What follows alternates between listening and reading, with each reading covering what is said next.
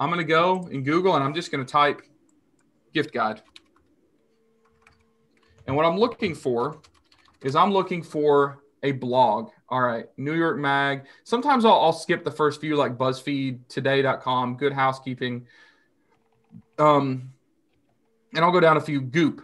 Guys, I have never seen the website Goop in my life. I've never been to this website. I promise you. Like, I'm just showing you how simple this window shopping is. So with Goop, let's see. Gift guides. The Traveler's Gift Guide. The Wellness Junkies Gift Guide. Let's go to, should we go Travelers or Wellness Junkie? Wellness Junkie. All right. Wellness Junkie. I'm hearing more Wellness Junkies. Someone said Traveler's Junkie. Guys, you can't confuse me like that. All right. Wellness Junkie Gift Guide. Check this out. All I'm doing right now is window shopping. This is it. Now, a lot of these products are going to be saturated, but my point is I'm not trying to validate right now. All I'm trying to do is find products that I don't know exist. Why do you think these products are listed here? It's because this person that works for Goop in partnership with Hydro and Sakara, who I'm sure is some brand, they know what's popular right now. So I can look through here and determine that there are one, there's products I don't know exist, but two, there's probably going to be some products that are new. Now, a lot of these are going to be better mousetrap products. A dry brush. Good Lord, there's a million brushes. I don't need a dry brush, right? I don't need this face massage roller thing. Now, even though this one may be better, it may be pink quartz and ergonomic grip, it's still a face massager. Who cares, right? And I could go to Amazon right now and show you face massager is saturated just because I happen to know that. But as I'm scrolling through here, I'm going to find other things. I told you stay away from like food and ingestibles. But did any of you guys see this? Produce bags? Those are popular. Yeah, they're pretty popular also. So these may be saturated. I don't know, but let's walk through the method anyways. So I'm looking at this and I'm saying, hey, they're talking about reusable produce bags. So I'm going to go to, or just produce bags. So I'm going to go to Amazon. I'm going to type produce bags. Let's see what's here. Those obviously look the same, right? So produce bags, I can go to Magnet and I can type produce bags. So there's more than one way to do this. I can go straight to Amazon or I can go straight to Magnet. It doesn't really matter. But I didn't know that people bought reusable produce bags. Me, I would end up leaving them in the car and all my apples would rot and I'd have a stinky produce bag and have to throw it away. Then it's not really reusable, is it? Oh, stop doing this to me. On really heavy use days on Helium-10, sometimes you can type it in twice. All right, so produce bags, search volume of 10,000. That's cool. That's a lot of search volume. But if I hit this little button here that actually goes to the search result, oh, not that button. Where is it? I forgot how to skip to this one. I know how to skip to those. They've removed a button. Anyways, so I'll go to Amazon, just type in produce bags. I can see, hey, there's a lot of options here. Now, don't get caught up in the hype. Don't say, well, these are white and this is plastic. And, you know, that would be like your better mousetrap, like trying to convince yourself you've got a better variation. The truth is, just from keyword produce bags, are there a lot of relevant options here? Yeah, everything on here is a type of produce bag, right? So I might dig a little deeper. Instead of produce bags, let's filter down our search volume and look at, I'm going to filter just give me some irrelevant stuff, bags.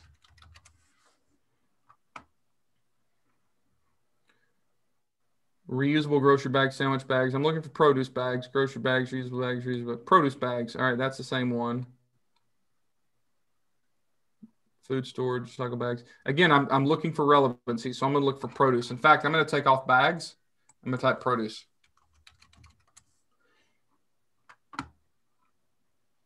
Reusable produce bags, 11,000. Produce bags, 10,000. All right.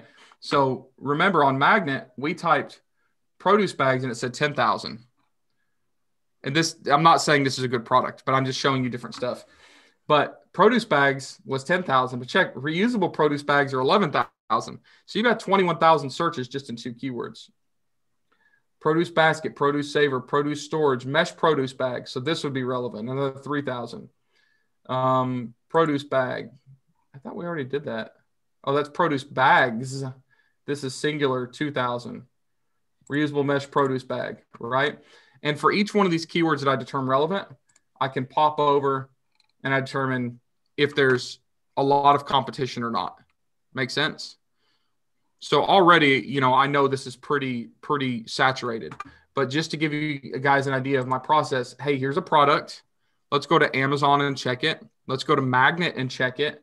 If I went to Amazon first and I came up with produce bags, and let's say it wasn't just page after page after page after page of the same thing, I could click on this listing.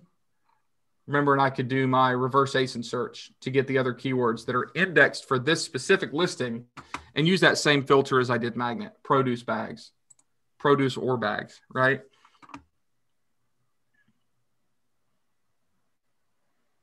And these results will be different than Magnet because Magnet is giving me results that are indexed similar to produce bags. This is showing me what's indexed for the specific listing. So some of the actual results will be different. So sometimes I'll do both. But again, what I'm looking for are keywords with some search volume with really little to no competition, right? And don't worry about like, Tim, is this a good one or not? We'll get to that later, I promise. Right now, I just want to show you this kind of like mind mapping my way through looking at something, going to Amazon, identifying keywords that are attached to it. Following me? Make sense? So Anna's asking, what is the ideal search volume we want to look for? I'm not answering that right now. And the reason I'm not is because it will mess up everything that I'm showing you, because in your mind, you're going to immediately start trying to target, or you're going to start trying to identify good, bad, good, bad, good, bad. I don't want to do that yet. All right. Okay. But trust me, bear with me. We will discuss it today, and we will have a spreadsheet, a worksheet where you're actually going to like walk through this as practice. Awesome. Thank you. Cool. Another question from Fola. Do you consider number of reviews when you determine if a product is competitive? Step 32. We're still on step 3. All right. But generally speaking, no. And the reason people are so bent out of shape about reviews is they're looking at something that's already competitive. It's already saturated, and they're trying to convince themselves they can still do it. Crap, it's saturated, but they only have 200 reviews. Man, bump that. Like, that's the better mousetrap, right? If we're looking at Yeti products, we should find products that aren't even listed, right? So the reviews are less of a factor. The reviews are a big factor in other types of product research and other products that I'm launching even. Guys, I'm launching a product that is one of the most competitive products in the world. It is a cup. It's a whiskey cup. Now, my whiskey cup is a better mousetrap because it is made of reclaimed bourbon barrel wood. Like this is a 2-year product development thing, right? So again, I'm harping on the Yeti principle, but I'm telling you, I'm doing other things too. Just making sure you understand that. So yes, I will be selling a whiskey cup, but it is made from the wood of 7-year-old bourbon barrels. That's amazing, right? Any of you ever seen anything that cool? So just so you know, this is not like as a do as I say, not as I do thing. I do believe in those things. But when I go to launch this product, yes, I need to look at reviews from the highest competitors. But for Yeti products, not necessarily.